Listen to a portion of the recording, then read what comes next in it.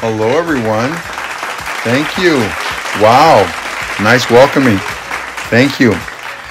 Today I'm going to be making my avocado salsa. My beautiful niece, Olivia, is going to join us. And it's going to be a quick video. It's easy to make. And let me give you the ingredients. And you're going to just watch us make this salsa. So basically, I'm starting to wash the cilantro over there. You need about good 2 badges. We're going to need about 8 tomatoes.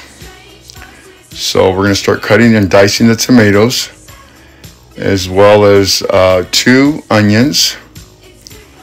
And we're going to add 2 serrano chilies.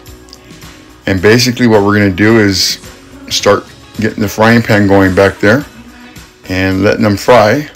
I'll put a little bit of oil on the frying pan, and we'll just be turning them back and forth until they get crispy, and before we put them in the blender.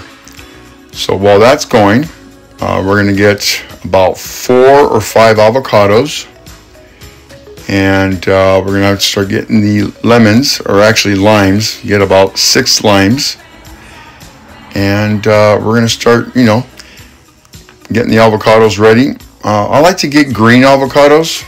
I don't get the dark ones because it's going to make a big difference on the change of the color of the salsa. But it doesn't matter. It'll still work. So enjoy. If you have any questions, direct message me, and we'll go from there.